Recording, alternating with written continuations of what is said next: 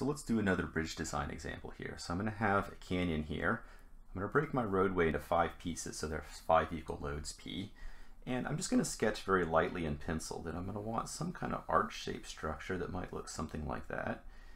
And we're going to start off with just vertical supports coming from the road down to the arch. So we've done examples like this before. So let's label the region between the forces.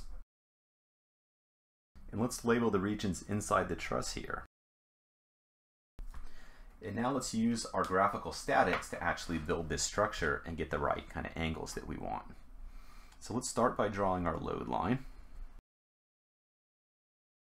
And I'm just going to use 1 inch for every unit load. So these are my points A, B, C, D, E, and F.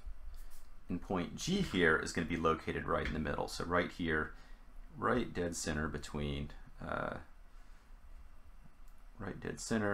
point C and D. So there's point G.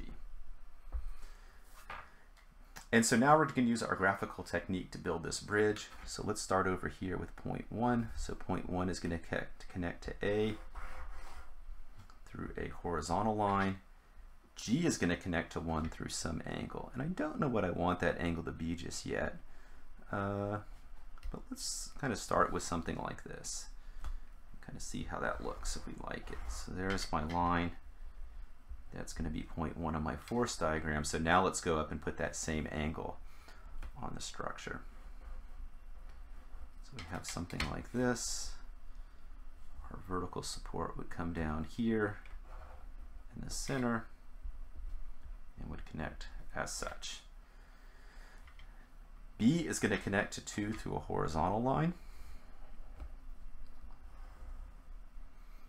2 is going to connect to 1 through a vertical line.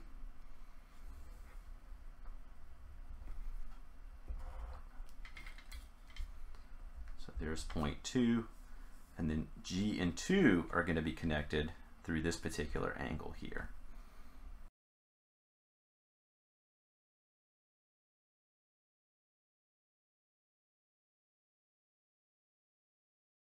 Now we're going to do the same thing to find point 3.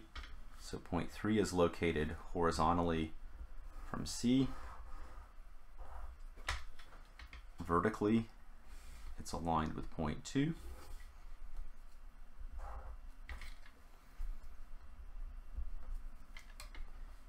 And its angle that it makes on the force diagram with G is the angle that we see up here. So there it is. So there's our structure. Now the other half is going to be the same type of analysis, except it's just going to be reflected. So let me just go ahead and do that quickly.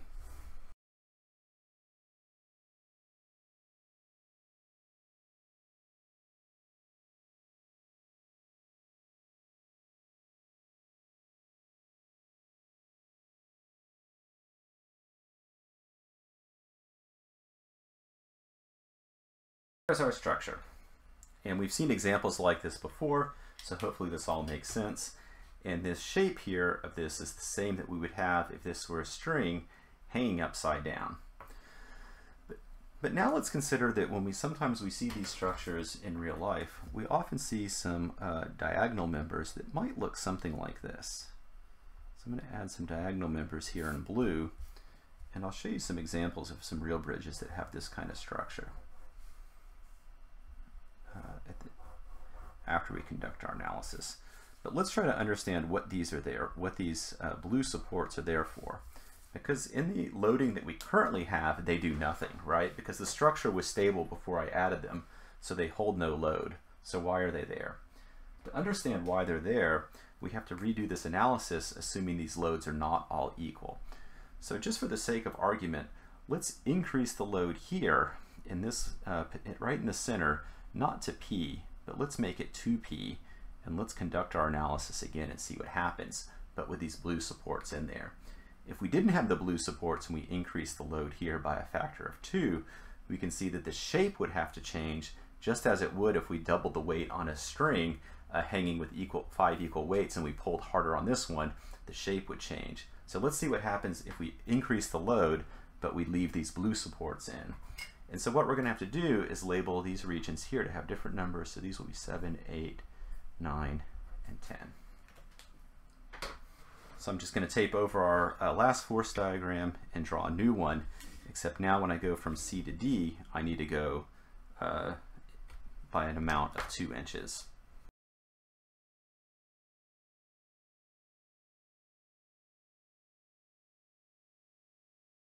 And just as before, point G is right here in the middle.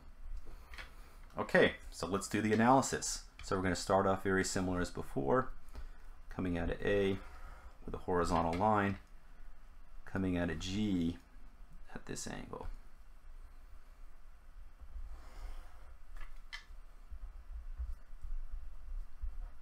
So there's point 1. Now we have to be a little bit careful. So 1 is connected to 7 through a vertical line. So we have a vertical line coming down like that. G is connected to 7 through this angle.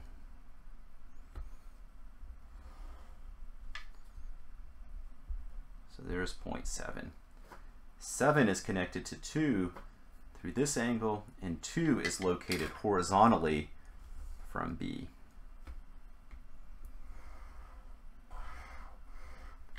So point 2 is along there somewhere.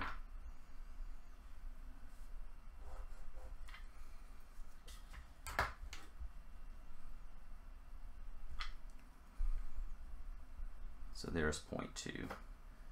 2 connects to 8 through a vertical line. 8 is going to connect to G through this particular angle that we set here.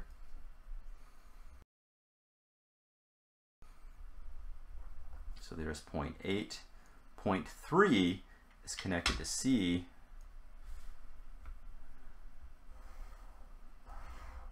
through a horizontal line, and 8 and 3 connect through this blue support right here.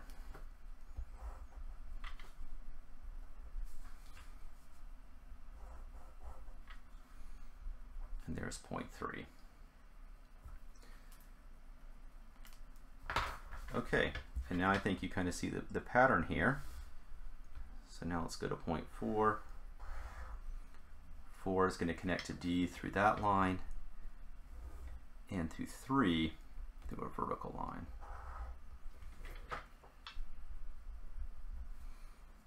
Point 4. Now we need to locate point 9. G and 9 are going to be located on a line like that, and 4 and 9 are going to connect through these. We can kind of see now by symmetry what's going on here. So there's point 9. So I think we kind of see the pattern now, but let's just go ahead and finish it.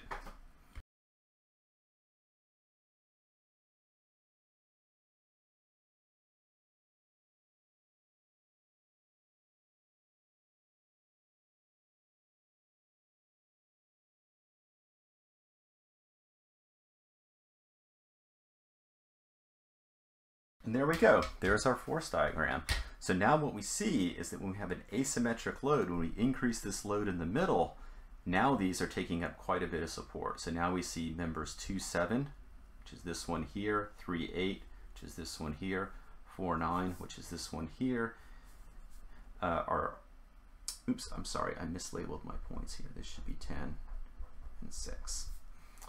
Sorry about that, but I don't want to rework it, so I'm going to leave that error in there. So now we see what these diagonal members are for.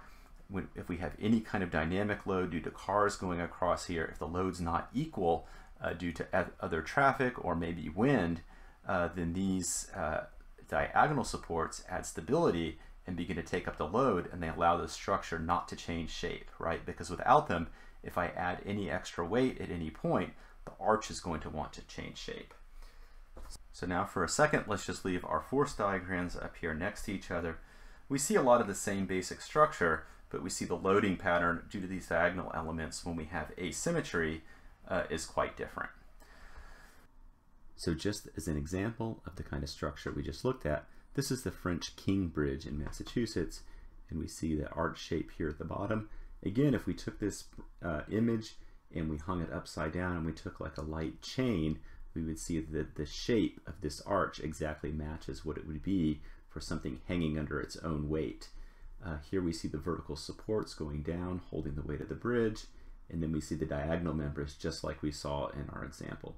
Now, of course, this bridge has a lot more members than the one we did just as a simple example, but you can see that the basic structure is exactly the same.